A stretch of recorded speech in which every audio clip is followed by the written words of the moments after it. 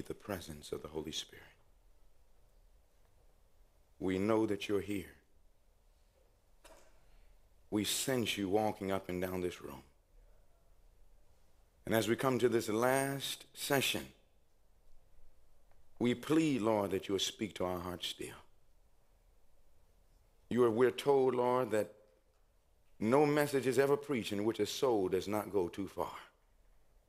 Help us today to make that decision. In Jesus' name, amen. Good evening. You know, it's a blessing for what our eyes have heard, amen. It's a blessing for what our ears have heard. We're told in inspiration that the accumulated light of the ages is shining upon us. And God wants in this last generation for you and I to do something that has never been done, amen. Do you know that God is counting on us? That Jesus has literally put it in our hands that we can do something to bring the sufferings of heaven to an end. It's amazing that we have a disposition today that we believe that all of the suffering of Jesus ended in 31 AD. We believe that when Jesus came off that cross, then when those nails came out of the hands of Jesus, we believe that when he breathed his last breath on Friday evening, that pain stopped. But my brothers and sisters, that pain has not stopped. The pain that started what we saw in Gethsemane, where the Bible says that he was sorrowful even unto death, that pain is still on the heart of God right now, and nobody knows it but Seventh-day Adventists. You see, the Protestant world told us that Jesus died, that he went back to heaven, and that he's all right. But Revelation says that he's still a lamb slain from the foundation of the world. In heaven, Jesus is still suffering. And today, our message has degenerated into something sort of a humanitarian belief.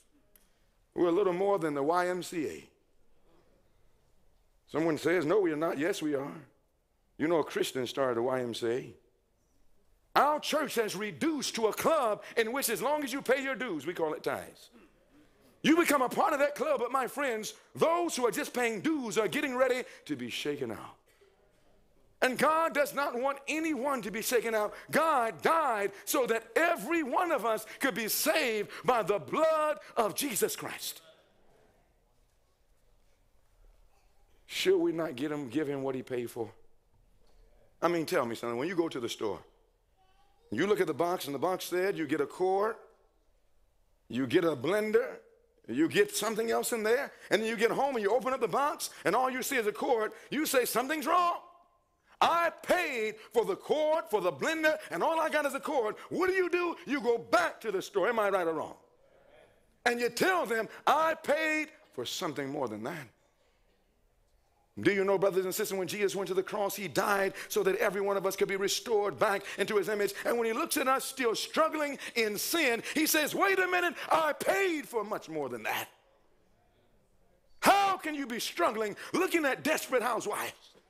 How can you be struggling on the internet, on pornography, in sin? And how can you do this to me? I paid to restore you back into the image of God.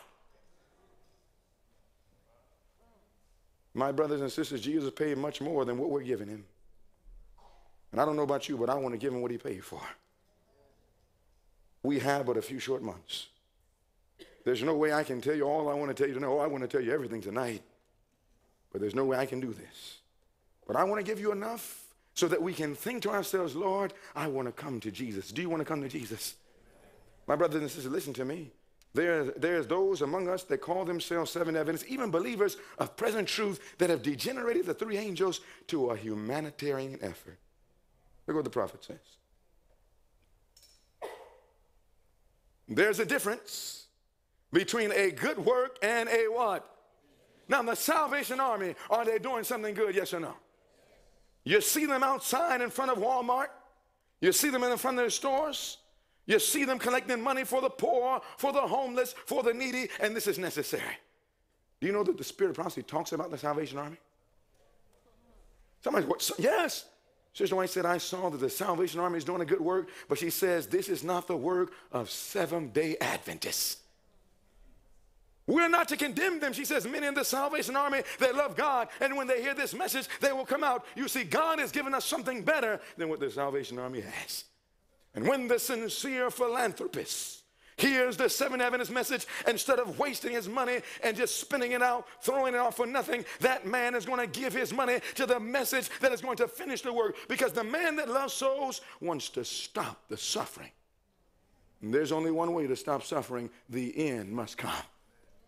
I read one prophet that said, unto 2,300 days finish it. Then shall the what? Sanctuary be cleansed. Look what it says. I must speak plainly in regard to some things which we must be guarded. She says, speak it plain.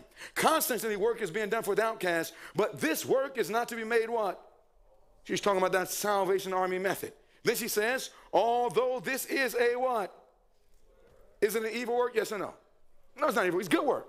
She says in the last days, many are going to do many wonderful works, but they're still not going to know Jesus. It says, although this is a good work, it is not the work for the present time. It says, let the world do all it will in this line. Our time and means must be invested in a different line of work. We must be doing something different and better.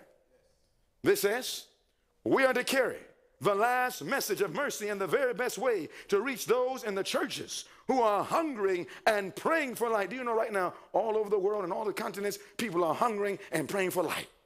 We get emails from all around the world.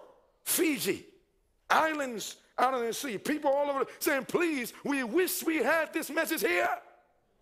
Who will come and teach us present truth?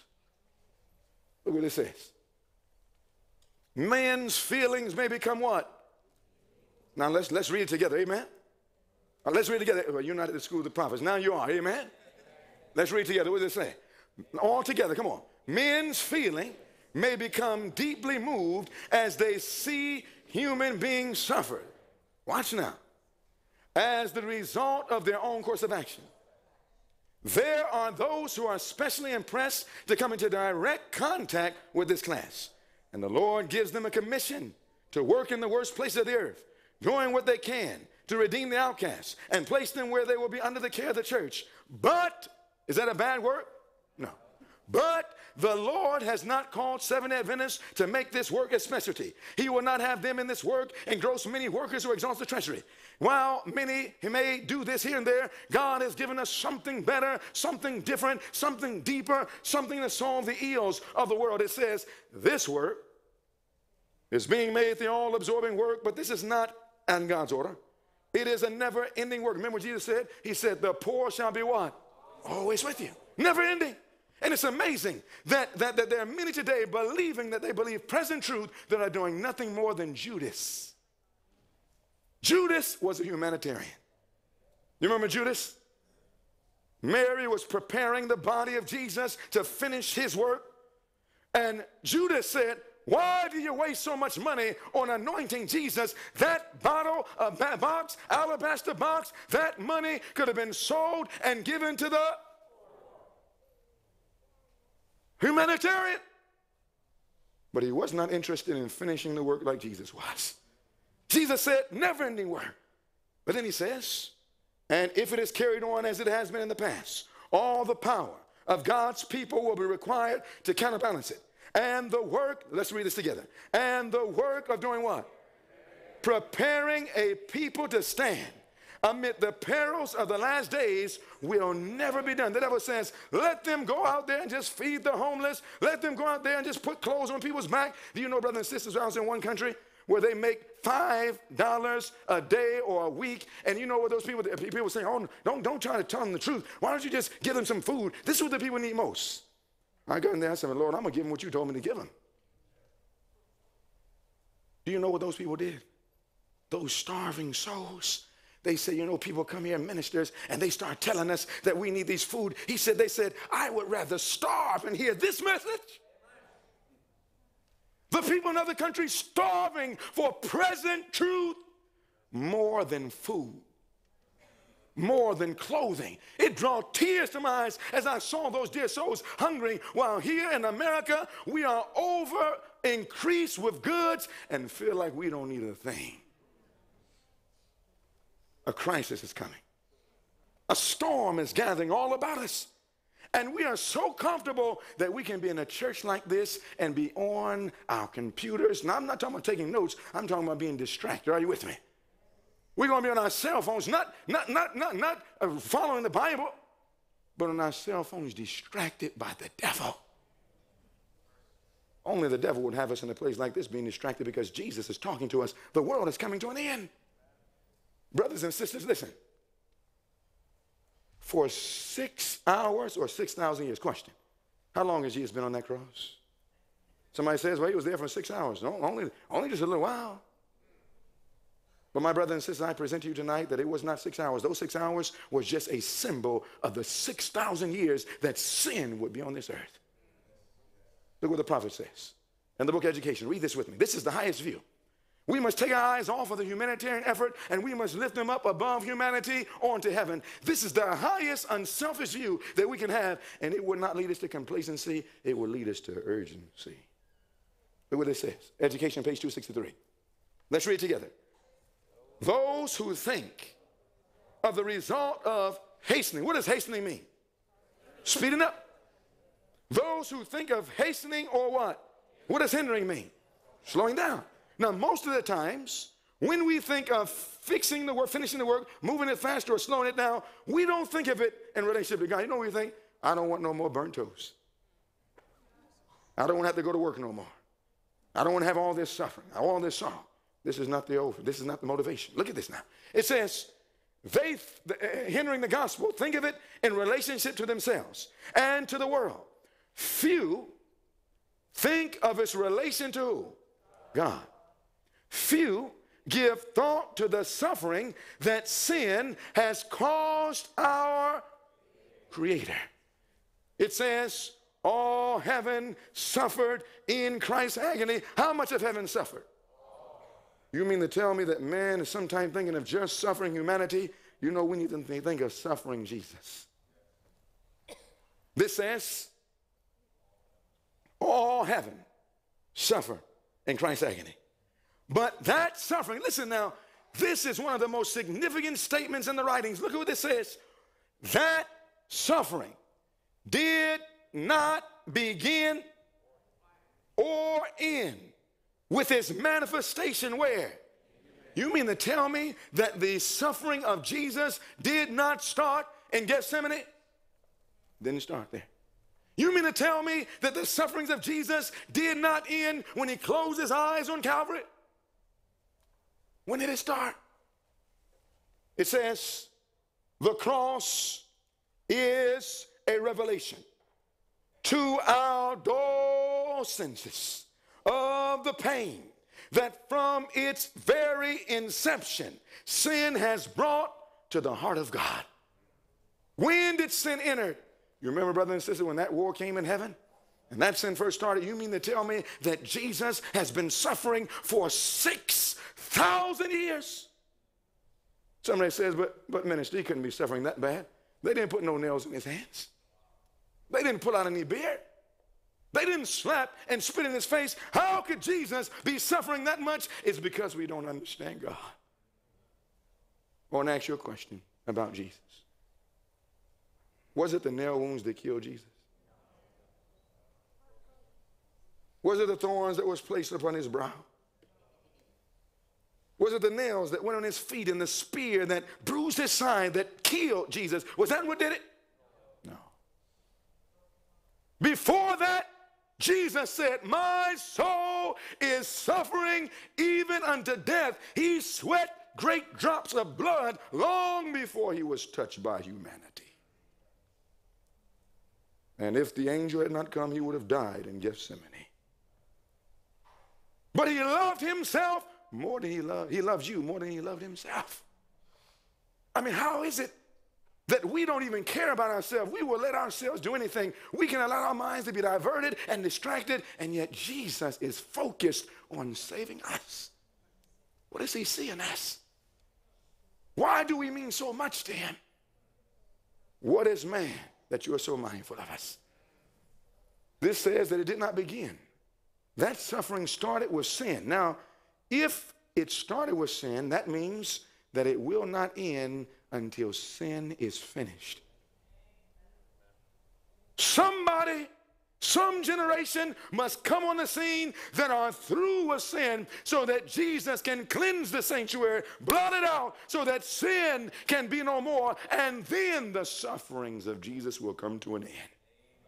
He's still suffering. Somebody says, I wish I could bathe his brow. I'll never forget the old lady, story of the old lady. She was talking about how much she loved Jesus and how much everybody else didn't love Jesus. And one night, she went to bed, and God decided to speak to her very plainly. And she went to sleep, and all of a sudden, she was on the scene watching Jesus. And she was there in the crowd. She saw Jesus being arraigned before Pilate. She saw Jesus being accused by false accusers. Has you ever been accused by a false accuser? And you know what it feels like. Am I right or wrong? She saw Jesus being hit with the palm of his hand, spit at with the spit. Now listen, if you've never had somebody spit in your face, you don't understand this. Now you young brothers, please, I'm not going to warn you. Amen? She saw Jesus spit. They saw them spit in the face of Jesus. Now, if you ever had a man spit on you and you see the spit run down your face, man, it make you mad.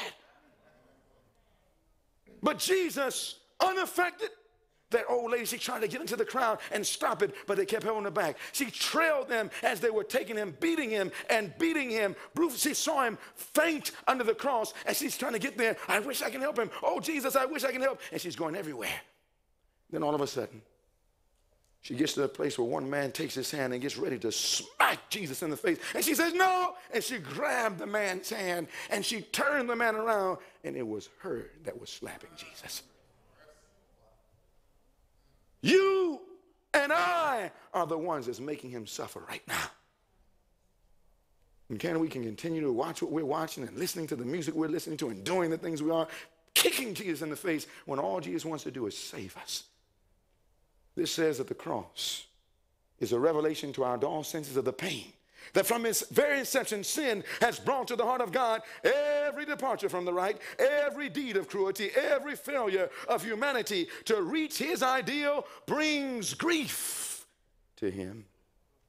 Do you want to stop that grief? I mean, think of it. See from his head, his hands, his feet, sorrow and love flow mingled down. Did ere such love and sorrow meet, or thorns compose so rich a crown? Do you want to take Jesus off the cross? Do you want to? Then somebody must get victory over sin. Let's pray.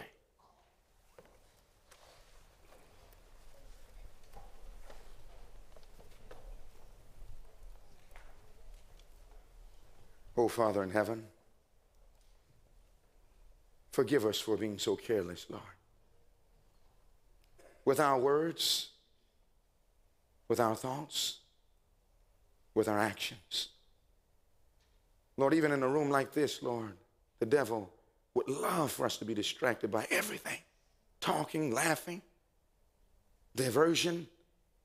But, oh Lord, in these next few moments, speak to every heart. Don't let anyone leave here and have an excuse that they never knew. Allow every one of us, Lord, to be able to run to Jesus. Lord, you know I can't do what needs to be done in these few minutes. We only have a few minutes, Lord. Give us something that will revive and reform us to see that unless we run to Jesus now, all else means nothing. For what should it profit a man to gain the whole world and to lose his soul? Lord, give us the power of the Holy Spirit and remove this fickle, feeble, frail flesh. Give us Jesus. And Lord, help every one of us never to become foolish virgins. And abide with us, we pray. In Jesus' name, amen.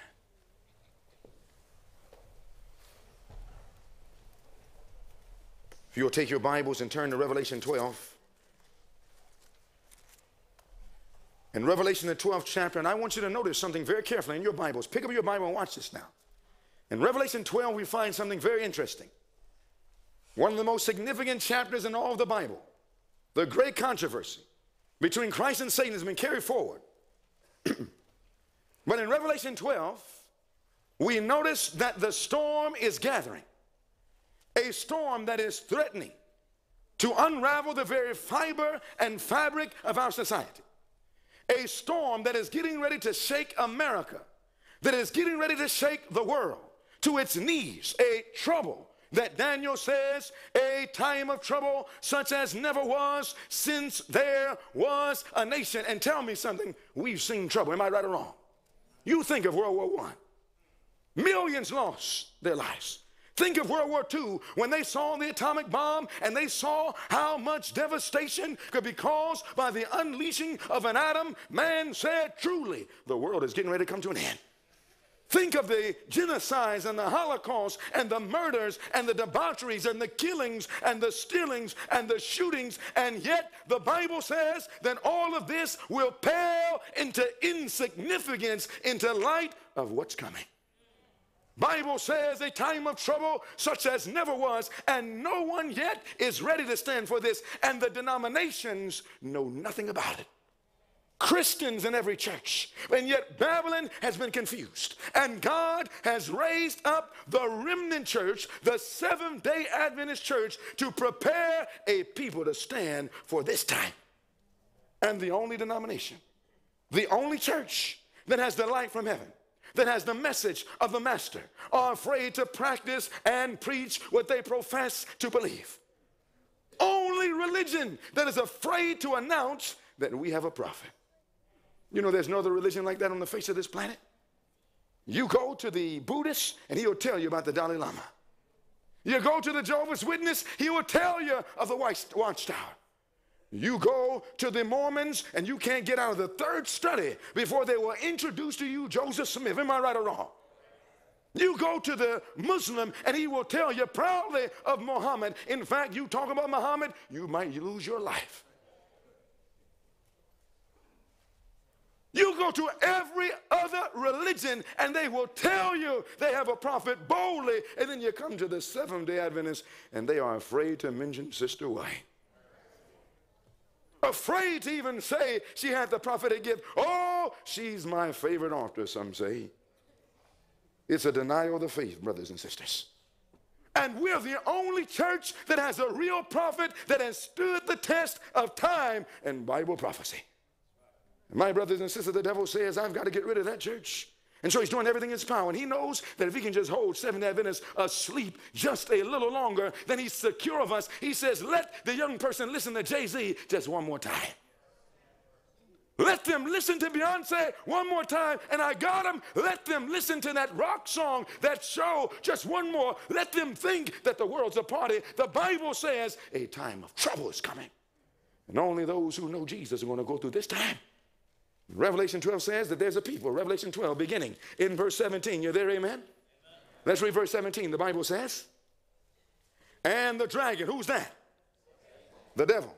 And the dragon was wroth with the woman and went to make war with the remnant of her seed, which keep the commandments of God and have the what?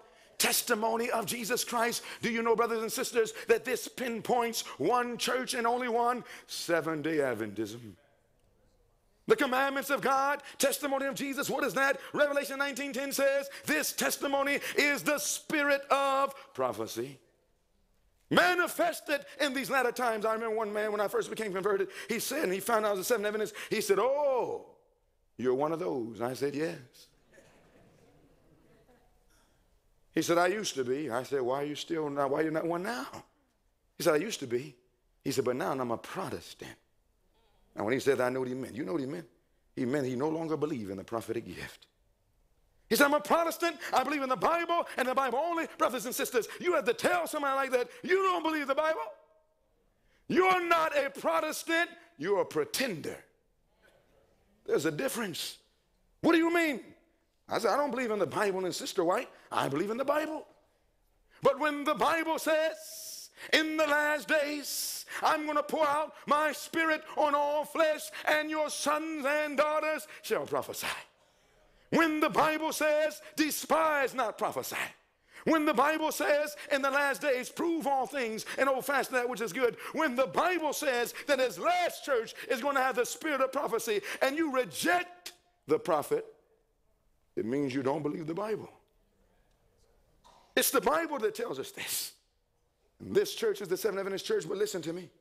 The Seventh Adventist church has changed over the last few years. The church that God raised up in 1844 is not the church in 2013.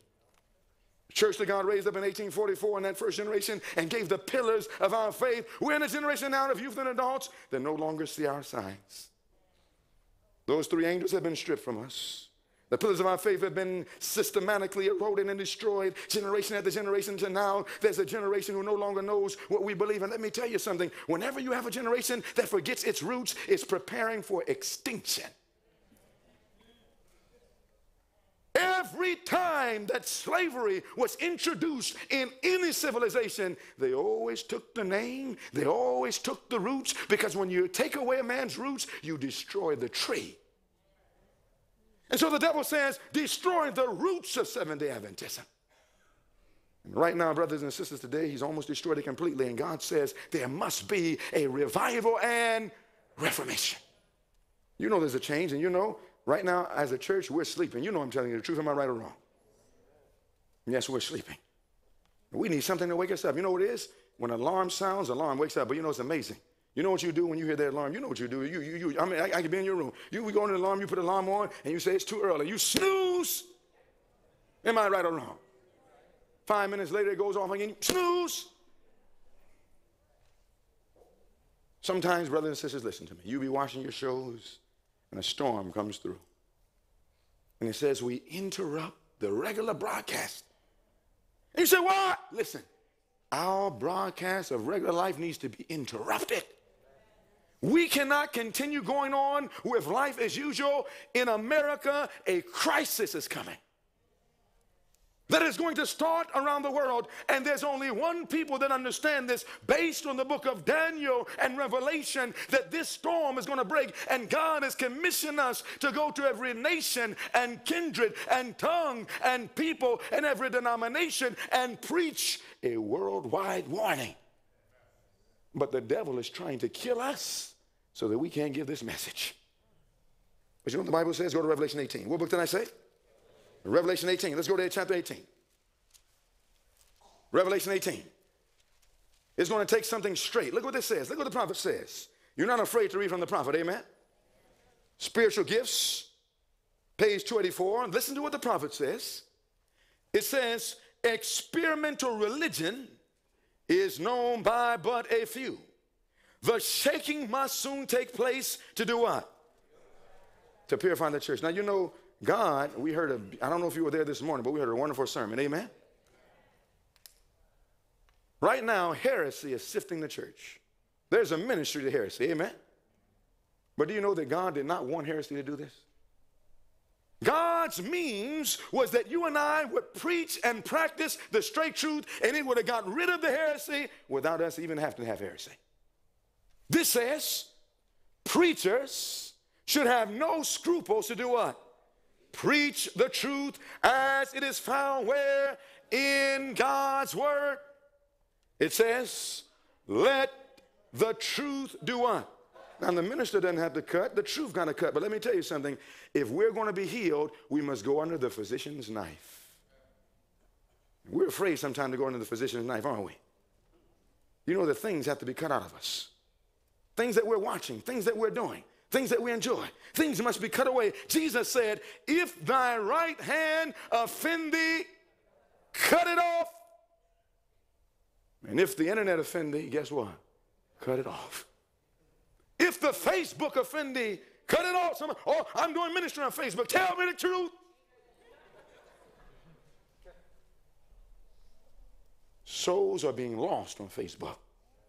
And if you tell me that you won one soul on Facebook, I'll show you 1 million that died on Facebook. This says, let the truth cut. I have been shown that why ministers have not more success is they are afraid of hurting feelings. You know, that's wrong with the ministry right now. We're afraid of hurting feelings. We want to be popular. I tell you, when you preach the truth straight, it doesn't make you popular. As I said before, it may secure you an occupation, but it will not cause a reformation. This says, I've been shown why they don't have more success. They're afraid of hurting feelings, fearful of not being courteous. So what do? They lower the standard. They say, oh, Seventh Adventists don't really believe that. There's no difference between Seventh Adventists and any other church.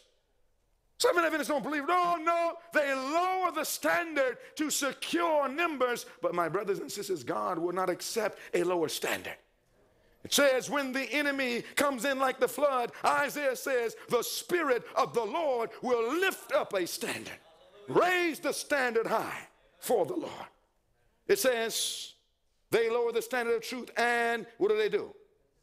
Conceal, if possible, the peculiarity of our faith. What does conceal mean? Hide. What does peculiarity mean? Difference. In other words, the Bible says we're a peculiar people. 1 Peter 2:9 says we're peculiar people. And my brothers and sisters, the devil wants to lower the standards so that we look just like everybody else. And do you know today there was a time when Seventh Adventists looked different, but not today. I was going to another country to do some meetings just a few weeks ago. We got in the airplane. Lady sat beside us. She was going out of the country. And she said to us, and she started talking, she found out through my wife, she was a Seventh Adventist. She said, I used to be a Seventh-day Adventist. She was a Pentecostal now. She said, but let me tell you something. Your church still has me come back to teach their women how to be women. How can we allow this? This woman said, she said, but I noticed something. She said, your church has changed. She said, where I'm from, your church was respected by the government. She said, where I'm from, your church was respected by the community. She said, where I'm from, when a man saw a Seventh Adventist, they believed that they were Christians. They didn't go to some places. They didn't wear certain clothes. They didn't talk certain talk. She said, but that's not the same now. She said, I noticed that you're just like everybody else.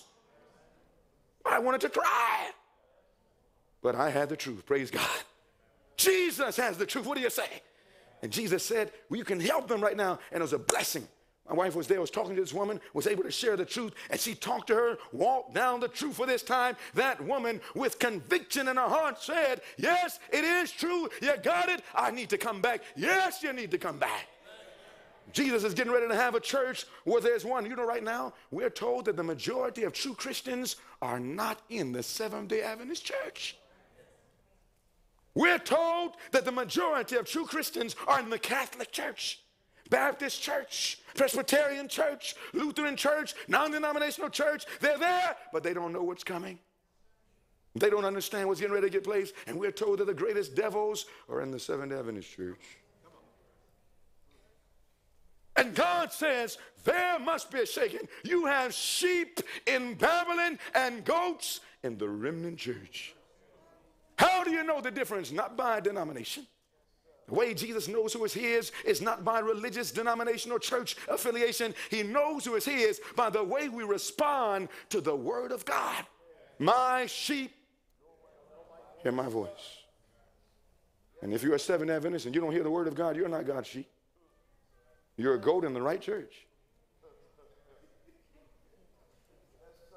But God has sheep in other churches, and when they hear it for themselves, they study it. I saw a Catholic priest that when he heard this message, he left the priesthood and said, I didn't know the truth. One of the meetings, somebody said, you're preaching too hard about the church. Seventh Adventists. They said, how can you come here preaching so hard? Don't you know the Catholic Church are going to think you're bashing them? Don't preach like that. I said, I'm going to tell what the Bible says. You know what happened? A Catholic was there. Came up after the meeting. He said, I've never heard truth so clear. Can I have some more? I said, yes. Seventh-day Adventists fighting the Bible while Catholics are eating it up. There was a time we had a standard on dress. When you saw a woman, you knew if she was a Seventh-day Adventist. You knew if she was a queen. Let me tell you something. It's not hard to know how valuable a man is. When you have something valuable, you know what you do to it? Listen to me. When a man buys a car, expensive car, he doesn't want no acid rain hitting it. Am I right or wrong? What do you do to it? Tell me, what do you do to it? He covers it up. You tell a little kid, when he's bringing a report back to his house, to the school, the teacher don't want no peanut butter and jelly on the report, do she? So she says, put a cover page on it. Think about it, brothers and sisters. When you get your cell phone that you paid money for it and you don't want to mess it up, what you buy for the cell phone? You buy a cover for it. Am I right or wrong? Now, dear sisters, when you go out and get your hair done and you pay good money for it and it's getting ready to rain outside, what do you do to your hair? You cover it up. Everything in the world that we consider valuable, we cover it, and our women, which is the most valuable thing that God has given us, we expose it. Exposing the cleavage, exposing the legs, teaching our young girls that they're not precious. You see, when a woman understands how valuable she is, she immediately covers herself. Our young girls are precious, princess, queens, and the moment we treat them like one, you will see a difference. My brothers and sisters, there was a time when there was a change in us. There are differences. Everything we see, there has been a change in every standard that God has given us. There has been a change. You know, when the world looked at us, there was a time when Seventh Adventists, do you know that there was a time when every church used to not wear jewelry? Did you know that, Christian churches? The Baptist, Methodist, Pentecostal, even today you have Pentecostals don't wear jewelry, based on the Bible. It's a shame. One lady we knew, she gave out one of our evangelistic meetings, and she gave it out to a lady. And when she gave it to the lady picked it up from another denomination, and she was reading and listening to the message. She called the lady back, and she said, "What is this?" The lady thought she was getting upset. "What is this?" The lady said, I was listening to a message. What happened? She said, "This man was talking about dress and adornment from the Bible." She said, "Are you all right?" She said, "Yes." "Is this man a holiness preacher?" Woman went to a holiness church. She said, "No, he's a Seventh Adventist." She said, "No, he can't be a Seventh Adventist." She said, "Yes." Why do you say no?" She said, "He can be. Why?" She says, "I live in the midst of a town of Seventh Adventists, and not one of them dressed like this." And you're talking about we're going to win the world? How are we going to win the world unless there's a difference? Do you know, brothers and sisters, listen to me. A great change is getting ready to come. This little group, Seventh Adventists, represent, we have 17 million people worldwide. 7 billion people on this planet. 80 million people, babies born every year. We represent less than 1/10 of the world's total population. But yet we're told that in just a little while that a change is going to take place and the world is going to fasten their attention upon Seventh-day Adventists. CNN, Fox News, the world, its stations are going to be zeroing in. Chains of events is going to take place, and they're going to be looking at Seventh Adventists because Seventh Adventists are going to be preaching a truth that the world has never heard. They're going to hear that Babylon represents the Protestant churches that have rejected the message of the threefold angels of Revelation 14. They're going to hear that God's holy law is still binding, and that church and state are going to unite in America and enforce what is called a national Sunday law to try to bring America back to God. You heard what the man said at the Newtown shooting? What was the man's name? Huckabee. You ever heard of Huckabee?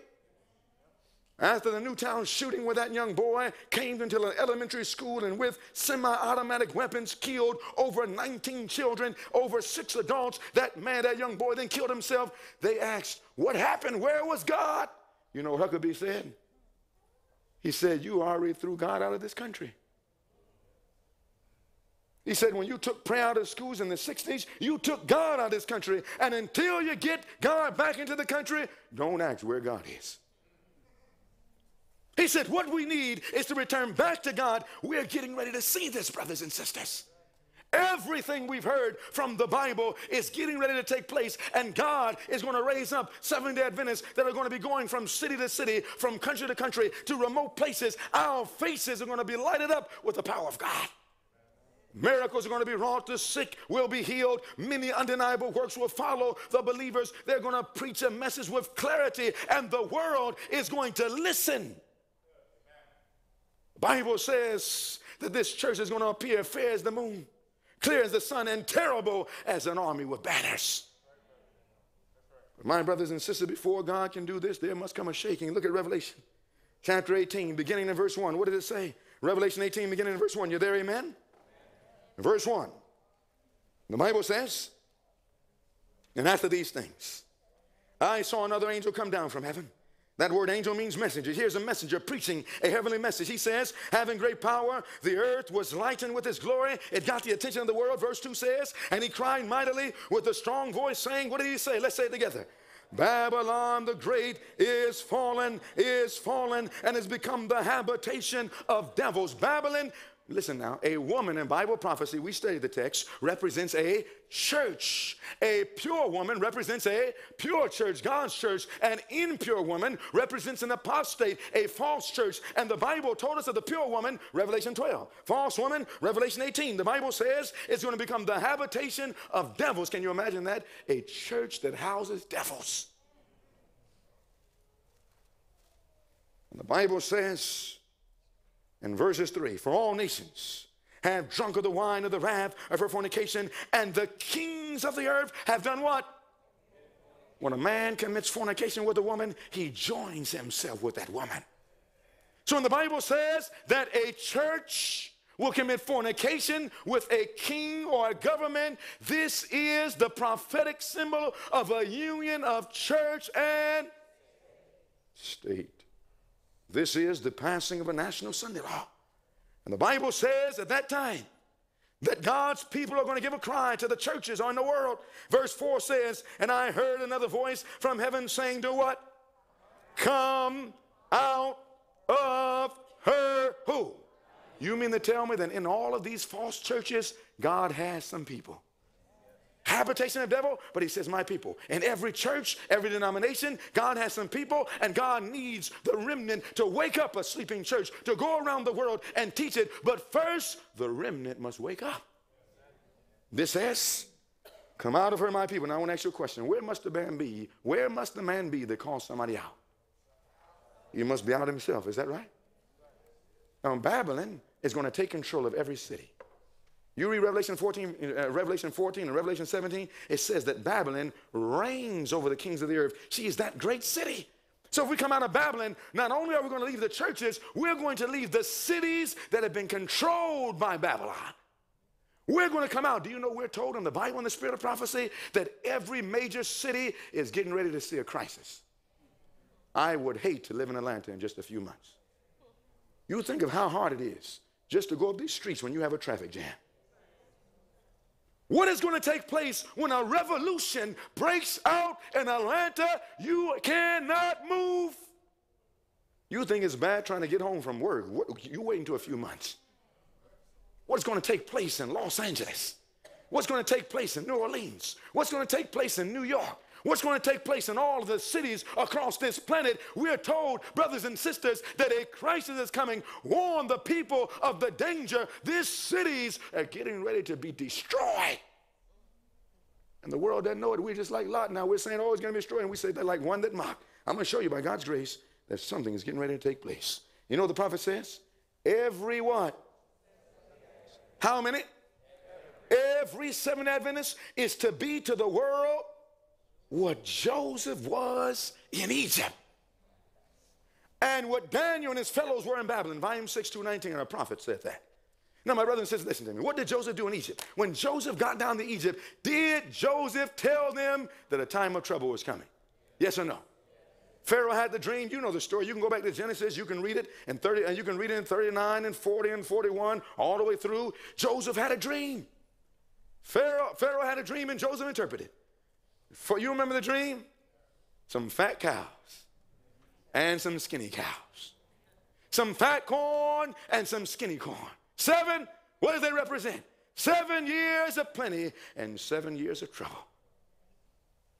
Joseph said, a time of trouble is coming to Egypt. Now question, every seven Adventists do this. You mean to tell me that what Joseph did in Egypt, we're to tell America and the world that a time of trouble is coming?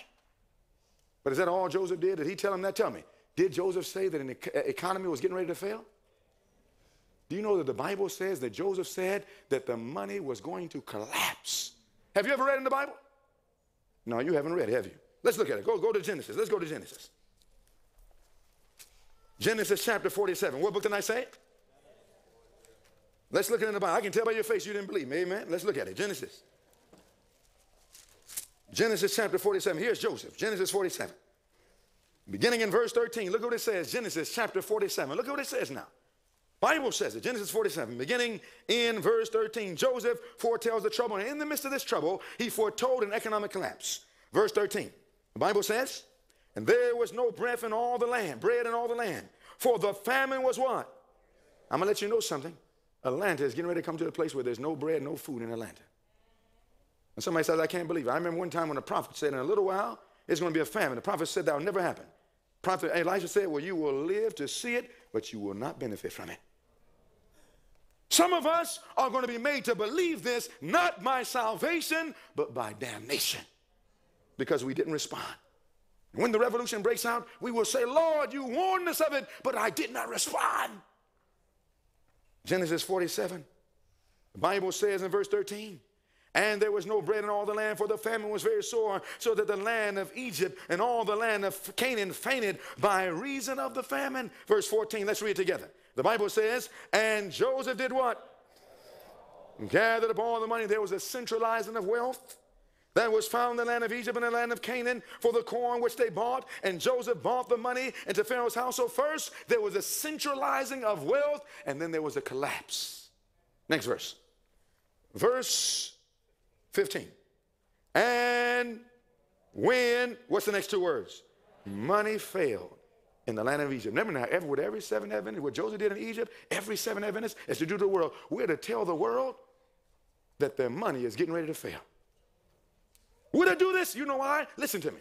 Before the Sunday laws pass, before the mark of the beast is enforced, the money must fail. How do we know? Revelation tells us so. Where does it say it? Revelation 13. Let's go to Revelation 13. This is not something just for Joseph, but you and I in these last days. In Revelation 13, the Bible tells us that this crisis is getting ready to break upon us. And do you notice, brothers and sisters, today, man would do anything for money. Bible says that the love of money is the root of all evil. That means at the bottom of all of our problems is the love of money. And you know that's the truth. Am I right or wrong? Man will wake up early in the morning, go to job, go to his work. Man, I mean, here in Atlanta, you wake up at 4 or 5 o'clock to get the job.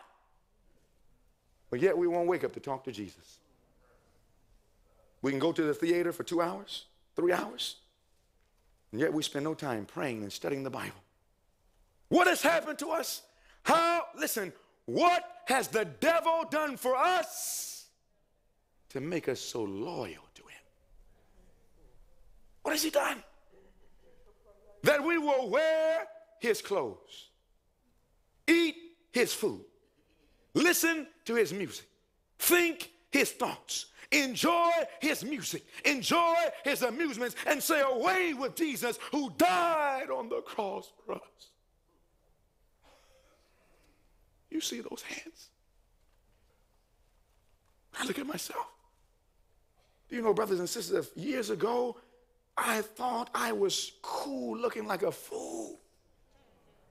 I was on the streets, hair braided back, pants hanging out, think I was a thug. And Jesus saved my life. How in the world can we work for the devil when he's done nothing for us? Children, right now, I remember I was in Chicago, we were doing meetings, children 6 and 8 trying to sell drugs to me.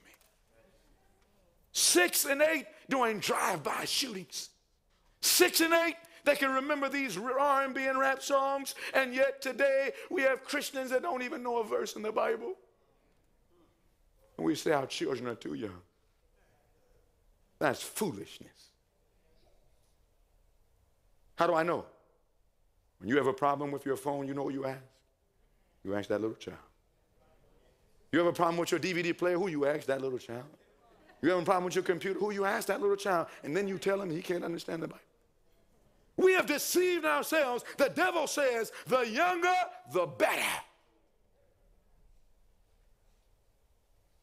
My brothers and sisters, Revelation 13 says that the money is getting ready to fail.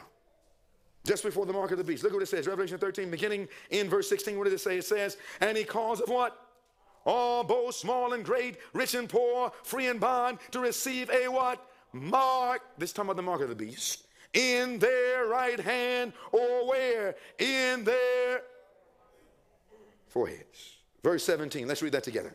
And the Bible says, and that what? How many?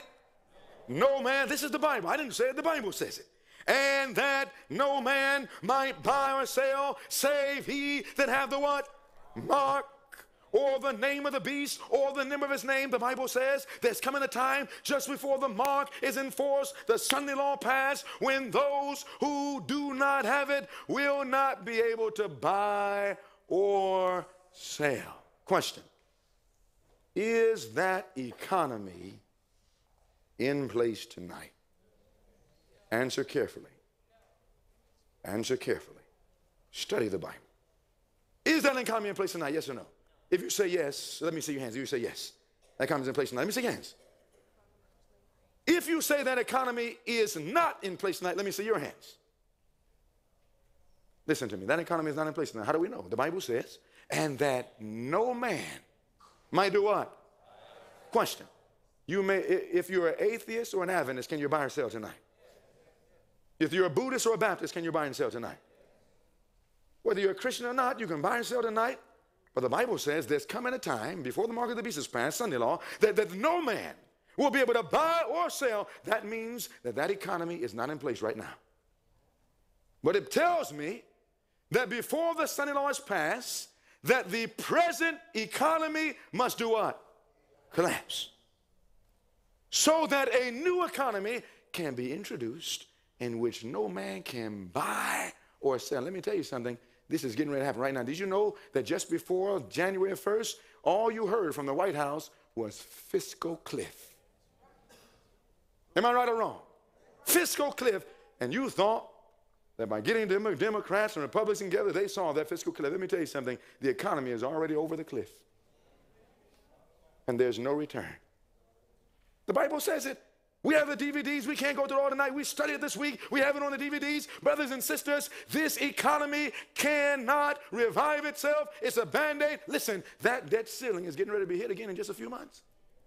If they raise it just another few months. And the more you raise it, the worse it is. The higher it goes up, the greater the fall. It's going to make the crash of 1929 look like days of prosperity. And do you know what's going to happen in the cities when that takes place? A revolution. You don't believe me? You look over there at Egypt and you say, oh, they just toppled Gaddafi. That would never happen in America. You look over at Libya and you say that would never happen in America. You look over in Greece and you say that would never happen in America. You look over at Yemen and you say that would never happen in America. You look over at Northern Africa and Southern Asia. But let me tell you something. That is worldwide and it's coming to a country near you in just a few short months. God said the seven Adventists are the warning. But let me tell you something. Seven Adventists must not only warn the world, they must provide the solution. Joseph not only told them that a trouble was coming. Joseph not only told them that the economy was going to collapse, Joseph showed them that there was a way out, there was a solution, and God has given the solution to Seventh-day Adventists. And it's to be given to the world. Listen, God is going to have some outposts. Look what this says. We don't have time to talk about it now, but I want you to read this. Look what this says.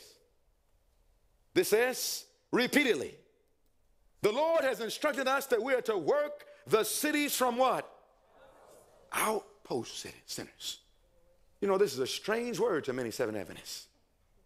That we were not to live in the cities. We were to live in the country and work the cities. From outposts, why? Because you want to see what's going to happen in the cities. Do you want to see what's happening in these cities? Do you want to see? Do you want to see, yes or no? This says, in these cities, we're to have houses of worship as memorials for God, but institutions for the publication of our literature, for the healing of the sick, for the training of the workers, are to be established outside the cities, especially is it important that our youth shall be shielded from the temptation of city life. I feel bad for our young people. It is almost impossible to raise them in the cities. You look by the billboard is telling them to go to hell. I didn't say in those words, it makes it look pretty. It says that it's cool to drink Heineken. Say it's cool to smoke. Say it's cool to get the Newport. All of these things you're being bombarded in our brains. They see the lifestyle, and our young people are being killed in front of our very eyes. This says, it is in harmony with the instruction that publishing houses and the sanitariums at these centers have been established away from the congested heart of the cities as outpost centers. This is you see, the man that calls people out of Babylon, he must be where? Out. Where is he going to be out in? He's going to be in an outpost. He's going to be hid in Christ. He's going to be following the plan that God has given him so he can finish the work as God has given us. This tells us there is no change in the message that God has sent in the past. The work in the cities is the essential work for this time when the cities are worked as what? God would have them. You mean to tell me God has a way to work the cities? And it's not from living in the cities. You know, some people say, well, you got to live in the cities. Who's going to be on the front lines? I'll never forget when you start talking about, well, I'm going to be a soldier on the front line. That's what Lot said. And Lot almost lost every one of his family members. He lost his daughters that were married to other husbands, unequally yoked, and there in Lot and Sodom. 2 daughters that got out. Then his wife, before she fully made it out, looked back. Can you imagine? She had all of her nice furniture in Atlanta. She had all of her nice cars in Atlanta. He had all of his tournaments and things there in Atlanta. He didn't want to leave. We're told that it was because that Lot lingered that his wife was lost. Because husbands won't be men. You know what our problem is today? We have very few men left. And just because a person's a male doesn't mean they're a man. A male can make a child, but a man takes care of his child. It takes a man to lead his family to morning and evening worship. Somebody says, I'm a man because I make money. You're not a man because you make money. A donkey can make money. Someone says, what I do, I'm a breadwinner. Listen, the Bible says, man shall not live by bread alone, but by every word. Are you leading your family to the word of God? Because if your family is lost, God is going to look over your children that have been playing in church. Your children, your wives that have been turning their backs on the truth, they're going to go first and say, Adam, what did you do? And there's going to be no excuse. You know how many men are going to suffer the judgment of God because they won't be faithful? But I'm so glad that there's a revival and reformation. What do you say? I'm so glad we messed up. We can come to Jesus tonight. Can Jesus help us? Can we do it without him? Is this why he went to the cross? Is this why he died? Without me, you can do, but I can do all things through Christ who strengthens me. It says we must work the city as God designed them. Now listen, Lot lost his family. But listen, Abraham lived in the country. Who was the one that saved those people in the city? Was it Lot? Abraham in the country with his outpost saved the city. We can do more for God if we follow his plan. And this says, when the cities are worked as God would have them, the result will be the setting in operation of a what? You know, the only time that you find inspiration in the words mighty movement is connected with the loud cry of the third angel's message. With the what? That's the last message. So this says, then when we work the cities properly, the loud cry is coming. Is working the cities properly, I say it respectfully, just handing out 1 million books around the world? Is that the way we're to work the cities? Now, they should include some passing out of books, but let it be the real book, amen? Now, why do I say that? Somebody gave me the book called The Great Hope, and I don't say it to try to talk down on the book, but somebody gave me the book Great Hope, and I looked at it, and I took my Great Controversy, and I started reading, and then I noticed that the same words were not even there. Have you compared it? The same word. I'm saying, wait a minute, this is not. I'm reading quotations, I know it's there in my mind, and I'm reading, say, this is not it. And then I turned to the front, and it said, adapted. That's code word for we put our words in it.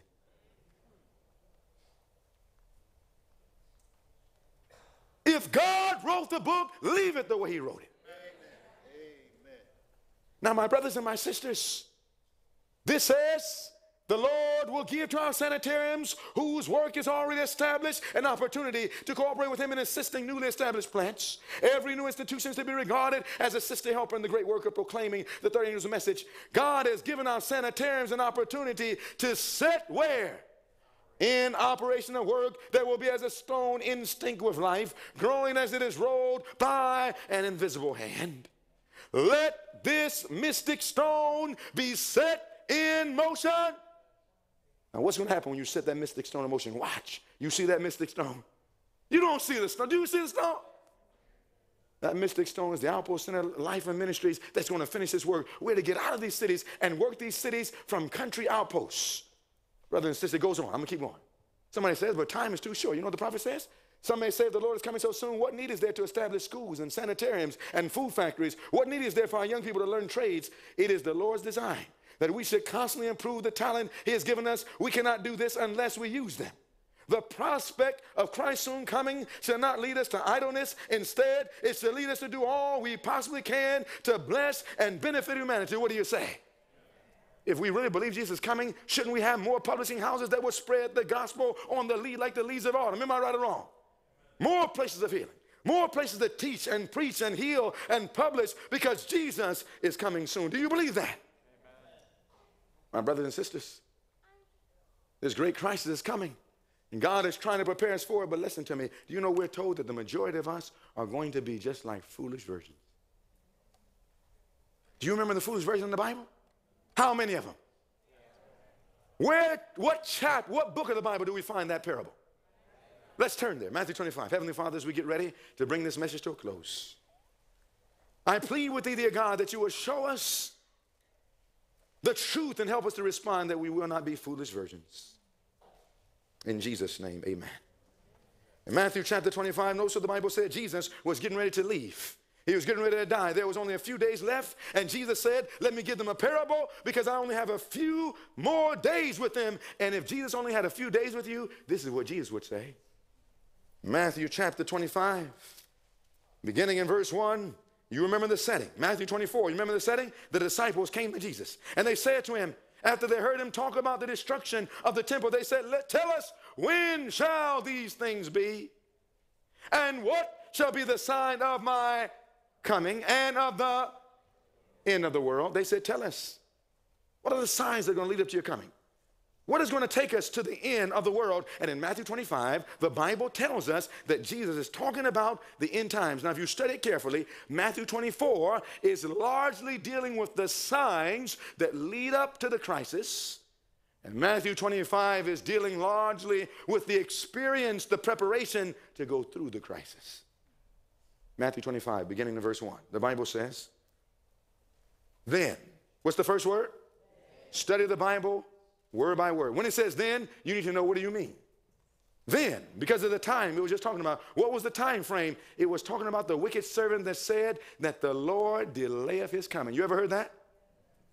Somebody said, Mitt Romney didn't win the election. Praise God. God is holding back the winds of strife. The Lord is delaying his coming. Let me tell you something. The Lord didn't delay his coming. It doesn't matter who's the president. This crisis is coming. And by the way, we should be careful who you think you vote for. Amen. You don't want me to tell you straight, do you? You don't want me to tell you straight. Do you want me to? Do you know what the prophet said about voting? Now, you're not ready for what the prophet said about it. We're told to be ambassadors. Am I right or wrong? We're told that we don't even have a citizenship. Our citizenship is in heaven. It's impossible for a citizen of another country to vote in America unless he has a citizenship. Now, an ambassador, yes, you can. That's right. And they won't let you vote. Only a citizen can vote. Is that right? Now, listen to me. Listen to me. My brothers and sisters, do you know that if we really believe the Bible, we wouldn't even waste time voting? In fact, if you study prophecy, you find out that the man who's the president does not even push the buttons. The Bible says that the borrower is servant to the lender. Proverbs 22:7. Let me tell you something. 2008, President Obama raised more money that was ever seen in any presidential election in the world at a time of the worst economic crisis in the world. My question is, where did the money come from? I did some research. I found out the chairman of his board, if I said his name, you would know exactly who he is. He owns a lot of money. In fact, I was reading a newspaper just the other day. We were coming back from New York somewhere, and I was reading a newspaper, and the newspaper said, you know, the newspapers are slick. You got to watch the newspaper. I'm reading the newspaper, and it said that the Rockefeller Foundation, you know what they are? It said the Rockefeller Foundation is the institute to tell the public how your economy is doing. You going to believe what they tell you? If you understood the history of the Federal Reserve, I wish we had time just to walk it down. Brother Mason, talking about the history of the Federal Reserve. You think it just came in? Brothers and sisters, it happened very sneakily in 1913. You read what happened in Jekyll Island, Georgia. I've been there. You listen and understand this is history when you go back. And the Bible told us it would happen. You know, the Bible speaks of the Federal Reserve. I wish we had time. Proverbs, Solomon knew about it. In the last days, now my brothers and sisters, listen to me. We are told one of these rich men, somebody says, oh, Bill Gates is the richest. Bill Gates is not the richest man in the world. It's amazing what we think. You think you're going to know who the richest man in the world is. We're fools sometimes, amen. Richest man in the world, stay back, you don't know who they are. Somebody said to one of these rich men, why don't you become president? He said, president? I choose president. Isn't that what he said, Brother Mason? I choose presidents. The borrower is servant to the lender, the Bible says. You've got to know who prints your money. You've got to study history. And the devil don't want you to know history. And so he made you so all you want us to do is look at entertainment. We're an entertainment generation. Anytime we pick up a book that tells us about a movie, a book that tells us how to play a video game, a book that will tell us how to do anything about amusement, but never something that's going to tell us what's getting ready to take place in this world. That book of all books we put down for the world. And my brothers and sisters, we've been told that this crisis would take place. We all need to study as never before the parable of the 10 virgins, the prophet says. 5 of them were wise and 5 were foolish. She says, when the third angel's message preached as it should be, power attends its proclamation, and it becomes an abiding influence. It must be attended with divine power, or it will accomplish what? Nothing. It says, I am often referred to the parable of the 10 virgins. How many times? Once or often? Often. 5 of whom were wise and 5 were foolish. The parable has been and will be. I love the way the prophet writes. Don't you like the way the prophet writes? It said the parable has been and what else? What does that tell us? That this parable has a dual application. I used to study Great Controversy, and I would say, oh man, look at the past. Then I would study Christ's object lesson, and oh, look at the future. And I got confused until I put them together and found out that it has a dual application. Great Controversy tells us the parables of the past. Christ's object lesson tells us of the future. And when you put them together, you got it all. Now, my brothers and my sisters, this parable applies specifically to Seventh-day Adventists. Historically, Adventists. Future, Seventh-day Adventists. Very careful. It has nothing to do with Babylon. Nothing to do with the other churches. How do I know? Because there are 10 virgins. And the last time I checked, there's a difference between a harlot and a virgin. Am I right or wrong? So these parables applies to you and I. Now watch what Jesus says. This parable has been and will be fulfilled to the very letter, for it has a special application to this time, and like the third angel's message has been fulfilled and will continue to be present truth to the close of time. This is present truth. What do you say? Matthew 25 says, verse 1, then shall the kingdom in the last days of heaven shall be like 10 virgins which took their lamps and went forth to meet the bridegroom. Tell me, when you talk about a virgin, we found out a woman represents a church. A virgin is those who profess a pure faith. It's a pure church. Represents my brothers and sisters in the last days, Seventh-day Adventists. Now the Bible says, 5 verse 2, it says they took their lamps. What is a lamp? Talk to me. What is a lamp? The Bible says in Psalms 119, remember now, the Bible explains itself. We don't have to make it up. In Psalms 119, 105, the Bible says that the word of God is a lamp unto my feet and a light unto my path. So this lamp in parable represents Christians, Seventh-day Adventists, going out with the word of God or the Bible. Is that clear? And then it says, they took their lamps and went forth to do what? Meet the what? Who is the bridegroom? Who is the one that the church is getting married to? Who is the one? Jesus. So they went forth prepared to meet Jesus. These were Adventists. Advent, the Latin word that just means coming. That's all. So if any denomination believes in the coming of Christ, they're Adventists. If an evangelical believes in the coming of Christ, he's an Adventist. He needs to become a Seventh-day Adventist, understanding the principles. Are you with me? Now this says that they went forth to meet the what? Bridegroom. That means that they were preparing to meet Jesus. Are you with me? They come with their Bibles. But then the Bible says in verse 3 and verse 2, and 5 of them were wise and 5 were. Now question, how many altogether? 10. Only 10. Question, why did Jesus use 10 virgins? Have you ever let your mind wander about that? Why 10? Well, when you study the Bible, you'll find out that God gave a prophecy in Daniel 2 talking about the image, like a man. Then he said at the very end of it, there will be how many toes?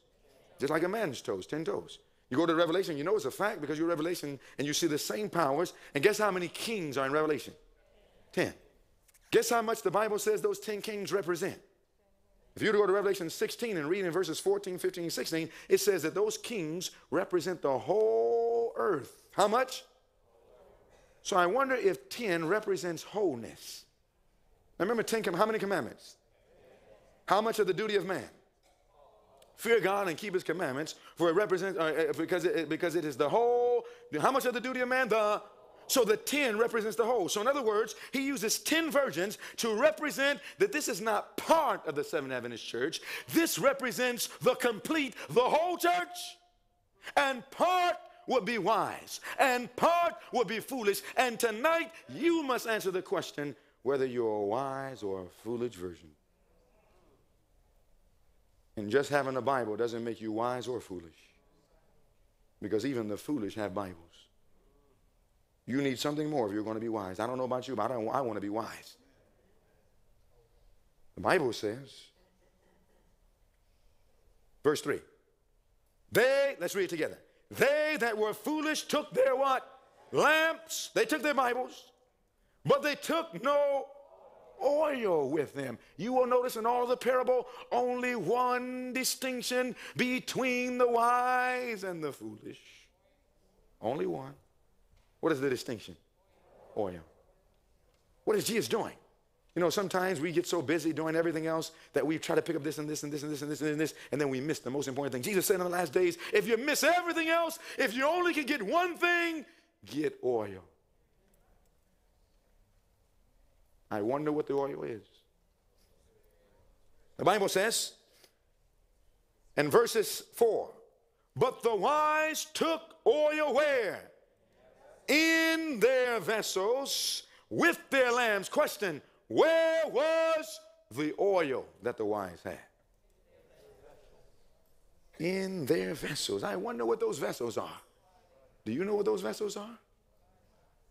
If you study the Bible, you'll find out that in 2 Timothy 2, verses 19 through 22, that it says that if we purge ourselves, that a man can be a vessel. Remember what the Apostle Paul said? He said that we have this treasure in what?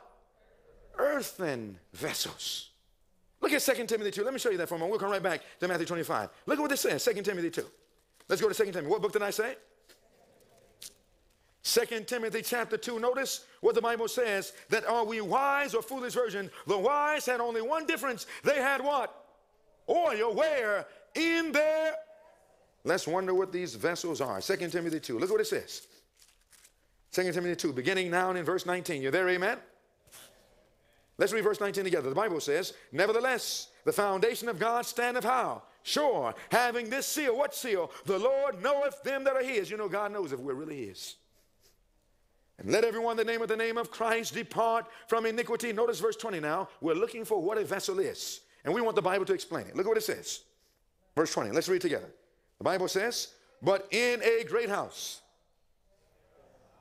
there are not only vessels of gold and of silver, but also of what? Wood and of earth, and of some to honor and some to dishonor. Verse 21. If a what? If a what? If a man. If a what? If a man. Therefore purge himself from these, he shall be a vessel. Who shall be a vessel? He shall be a vessel, so that he represents man or humanity or a person. So that vessel that the church had represents people that have received oil inside of them. I wonder what the oil is. Now the Bible goes on. Let's go back to Matthew 25. Let's go back to Matthew 25. Listen to what Jesus talks about. The Bible says in Matthew 25 that they were all there together. Was there a difference? What happened to those 10 virgins? What happened to all of them as they went out to meet Jesus, preparing to meet Christ? They thought there was a seeming delay. And what took place? All of them, did they stay wide awake? Yes or no? What did they do? The Bible says in verse 5, while the bridegroom tarried, they all slumbered and slept. And at what? Midnight, there was a cry made. Behold, the bridegroom cometh, go you out to meet him. Question. All of them went to sleep. Am I right or wrong? The wise and the foolish. And the only difference was the oil. Bible says at midnight, all of them woke up. One was ready and the other was unprepared. What did the foolish do? You remember what the foolish did? You read the story, those foolish said, they went to the wise and they said, give us your oil. Give it to us. And the wise said, not so, lest there be not enough for us and you. But go and buy for your. I wonder what the oil represents. You study the Bible through and you'll find out that I wish we had time to go through tonight, but we can't. I'm getting ready to close. Listen, brothers and sisters, that oil represents the Holy Spirit. But not the Holy Spirit outside of us. The Holy Spirit coming inside of the vessel. Inside of us. And when he comes out, you know what he does when he comes in? He produces fruit. The fruit of the Spirit. What is that fruit? It's the character of Christ. Look what this says. Look what it says now. Now I want to ask you a question. When is midnight? Is that a good question? Because at midnight, when all of those virgins woke up, it was too late for Seventh-day Adventists to get ready. How much of the church? The whole church. The whole church, those 10 virgins, had until midnight, and when midnight came, too late. And you know what's happening right now? We're sleeping and we don't know that midnight is right around the corner. Foolish virgins. Foolish virgins. Listen to what it says. Question. When is midnight? Remember now, foolish virgins, wise virgins. Midnight. At midnight, great crisis takes place. All of them wake up. Tell me something, brothers and sisters. What is Jesus talking about when he says midnight? You know what people say? Midnight is the second coming of Jesus. You know how many people say that we listen to this song sometime? You got to be careful the songs you sing. Amen? Make sure it's doctrinally correct. In the midnight cry. You know they sing that song? When Jesus comes. Is the midnight cry when Jesus comes? No. How do we know? Listen now. When Jesus comes, the Bible says it's going to be like the lightning. It's going to come from the east, even to the west. Matthew 24 tells us that. The Bible says Jesus likens himself to a son. Psalms 84:11 says that Jesus says the Lord God is a sun and shield. Malachi 4 says that the sun of righteousness is going to rise with healing in his wings. When the sun comes up in the east, what time of day is it? Morning. So prophetically, the second coming of Jesus takes place in the morning. Are you with me? This is why we say in the Bible says in Psalm 30 verse 5, weeping may endure for a night, but joy cometh in that great getting up morning. Very well. Very well. They call it the resurrection morning. Second coming takes place in the morning. So that means, brothers and sisters, if the second coming takes place in the morning, then that means that midnight is the last great prophetic event before Jesus comes. When it will be too late for the Seventh Adventist Church to get ready. Other denominations will still have time because they don't know what we're studying. But for Seventh Adventists, too late. Listen, brothers and sisters, this morning is the second coming of Jesus. But what is midnight? Do you want to know what midnight is? Watch now. Because when midnight comes, those foolish virgins actually go and try to get some oil. But it's too late. Too late. It's the Sunday law. What did I say? It's the Sunday law. Now somebody says, how could a day be a voice?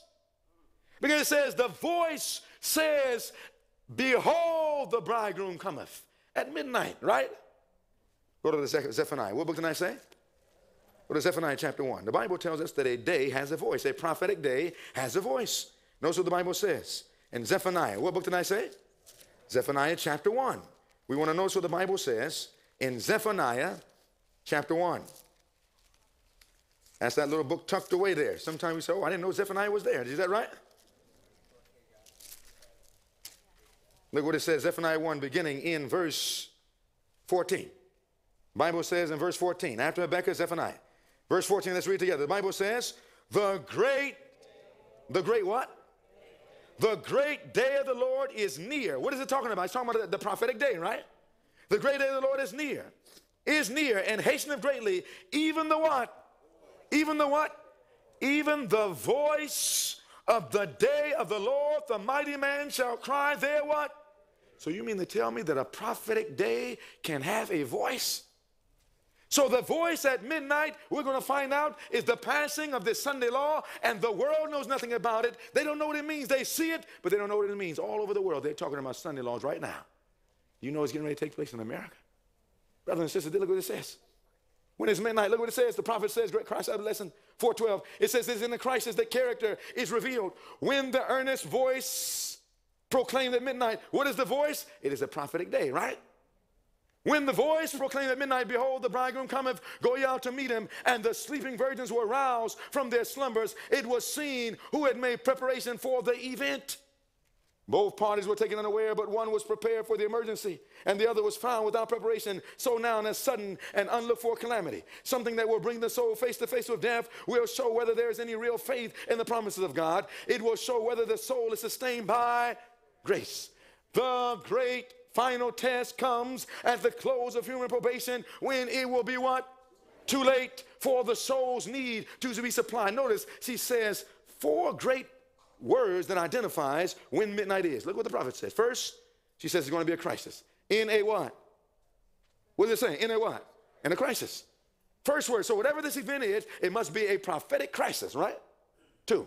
She says a prophetic event. She says it was seen who had made preparation for the what?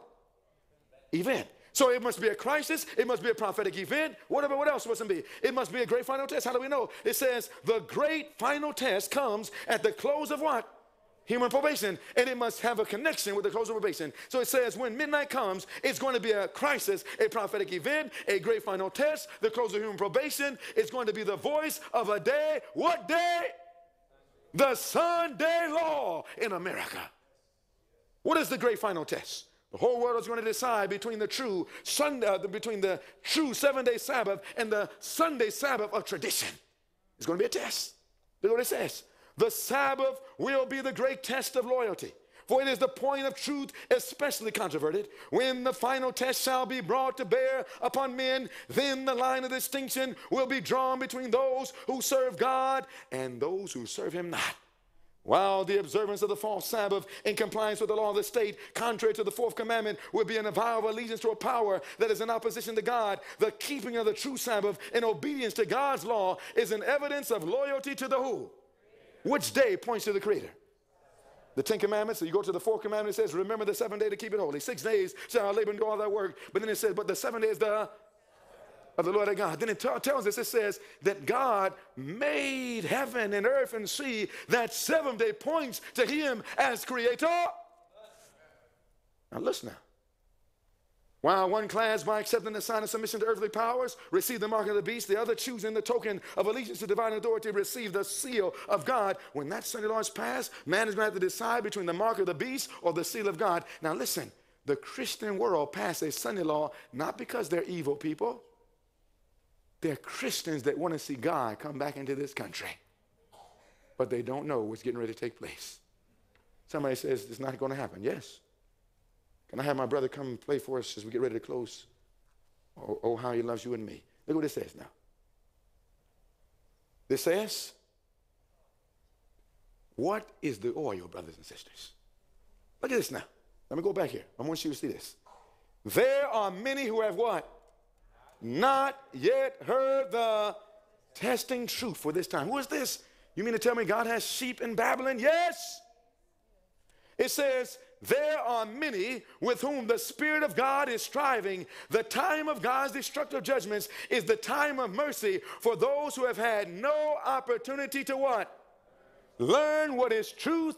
Tenderly will the Lord look upon them. Do you know right now, the ones that pass the Sunday law, God is looking tenderly upon them because he knows they've never heard the truth, but they're longingly wanting to see God come back, and he's going to cause the third angel's message to be preached so they can be heard with clarity and power. And many ministers and members of other churches are going to study the Bible for themselves and see Jesus lifted up, and they're going to say, yes, I love you. And Jesus said, if you love me, keep my commandments.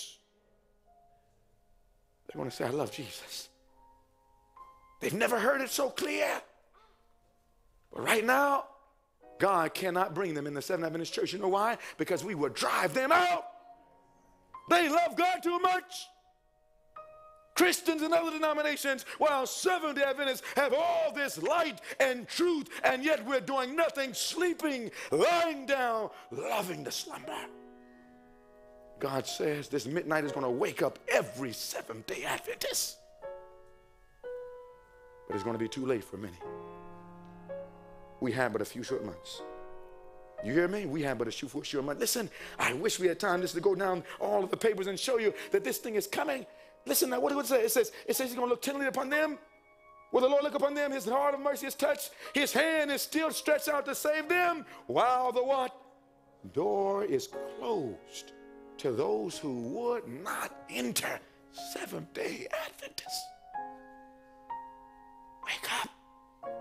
Help me, Lord, to wake up. Whatever we do, we must do quickly.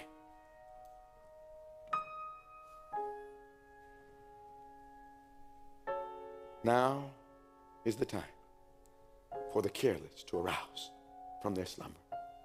Now is the time to entreat that souls should not only hear the word of God, but without delay secure oil in their vessels with their lamps. That oil is the righteousness of Christ. It represents character, and character is not transferable. No husband can give it to a wife. No wife can give it to a husband. No parent can give it to a child. No child to a parent. Each must secure for himself.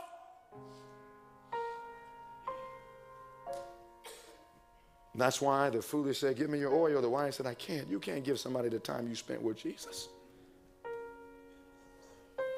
No man can secure for another. Each must for himself obtain a character. What type of character? Purified from every stain. That means we must look just like Jesus. And I was going to go and show you what's getting ready to happen. I was going to show you the revolution that's getting ready to break out in America. You know that right now, one of the most looked after financial experts graduated from Harvard, a Harvard professor. All over the news, he wrote a book. He was the advisor for Mitt Romney. He wrote a book and said, he's an expert on what is called economic history, and he said that America has come to the edge and that America in 2000 reached her apex. We've been preaching this forever. He said America reached her apex in 2000, and he says she has 20 years before there's an economic collapse. I'm not here trying to set a time. What I'm trying to show you is we proved this week that this was so. Did we not prove it? We have but a few short months. And my brothers and sisters, we are not ready. If this crisis were to break, if something were to happen to us today, would you be ready right now? Would I be ready? The only way to get ready is to come to Jesus. I want to close right here. I'm just going to stop right here and say this. Somebody says, but Lord, can he help me? Can God help me? Yes. Yes. If you come to him, he can help you right now. Do you want help tonight? Did you hear the voice of God? Do you want to get ready? Do you want Jesus to help you? I'm going to give you what I think is one of the most powerful quotations in all the writings. The Spirit of Prophecy says that when this son-in-law crisis is getting ready to break, she says, will the truly faithful and obedient fall? Never. She says, not one. How many? Not one who is abiding in Christ. Where? Not one. 100% accuracy. Not one who is abiding in Christ will fail or fall. Our only safety is in Jesus. Do you want Jesus? A man that is friendly or has friends must show himself friendly. Are you friendly to Jesus? He wants to spend time with you. If today you want to help finish this work, would you reverently kneel with me?